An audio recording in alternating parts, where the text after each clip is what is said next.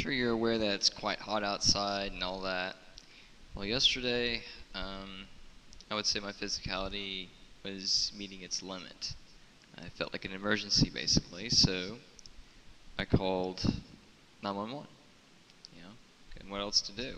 I was uncertain, with my physical, my weight dropping, which I don't weigh much as it is. It's getting to the point where liquids and foods to intake, my stomach was like already overloaded. Like, this is too much. Overworking the kidneys, it's possible. Um, in the movie, I have a part that is called the End of Victimization. The beginning scene of the End of Victimization is an ambulance. It shows an ambulance, and well, I was basically victimized because there was a lot of mention about, oh, he's got a mental history. He used to take this medication. Gotta say, who doesn't have a mental history? Experience itself, you have to be mental about. But that's how the pharmaceutical companies are.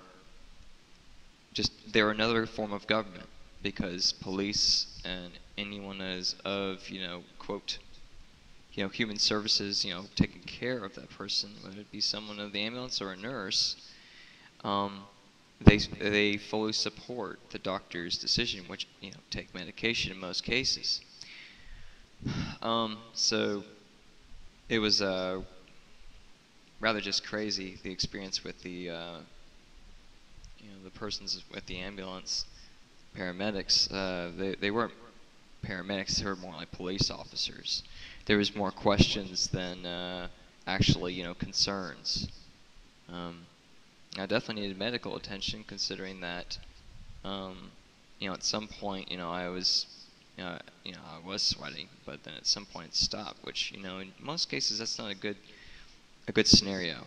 And they were wondering, how much water have I been drinking? I'm like, and I told them 3 times, this is showing you the coherence of what authority, here does. I mean, authority in an eternal example is actually quite unique. It's basically just it could be as simple as only 3 expressions, as far as authority actually, kind of do exist. I mean, one's to say, listen to your guide. That's entirely supporting uniquism. Also, another one is to live and to be. I mean, if there's any laws in all that is all, it's those 3. But obviously, as I'm applied, it's not even necessary to bring any of that up. It's obvious to grow. It's obvious to create and expand. So, but I mean, hey, if you want to bring up the question, questions are eternal. What would authority be? That's what it would be. Gotta say, other than that, it's up to you, and that's it. So, I mentioned that I mentioned 3 times to him that I had overdrank. Essentially, my stomach could just not intake any more fluids and any more food. So, long story short, they're thinking that I'm on drugs. They even do a urine drug test, and it was only iffy. That's all. But they were talking about, sending me to Augusta Regional Hospital in Georgia. If you're familiar with that, which I don't think too many persons viewing this, even, if there was 1,000 views, anyone's really going to know about that. But just to give you a heads up, that's the Bronx of mental hospitals. It's on the common side. So I'm left with 2 decisions, essentially. Should I call? Should I go to the hospital? They're telling me there's this chance I could go there. Which I was, prepared for either path, considering that, I mean, Augusta is pretty rough. I had to consider either path, because they're giving me psychological questions. They're questioning more than, being concerned. So I think that active preparation, I'm here now, so I'm obviously not at the mental hospital, definitely helped. But whether you believe me or not, but the process in the movie itself, with the end of victimization, I just recently was thinking about this. I had stopped the recording because I was just, phone call. Um, that part of the movie actually resembles a lot of what I experienced in, calling paramedics and going through that procedure and everything. It's not easy in that kind of condition. It's not easy being this sensitive, this receptive to so much. But it was a definite conquering of whatever stigmatas or issues I've had in the past with hospitals. Hospitals, you really can't be too comfortable there anyway. But I was able to decipher it, and it was very gratifying. So I wanted to mention also that the oil spill is still going. We're on day 102. BP and the government, everything authority related to this spill has pretty much just copped out. I mentioned in my predictions, eventually every single plan the government has is going to be, they didn't mean it for this, but it's actually going to be planned to screw them over.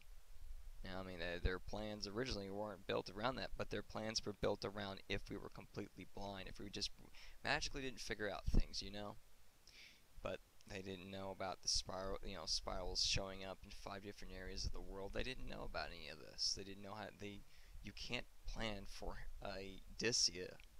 I mean, Dyssia is fusion. We're talking about existence.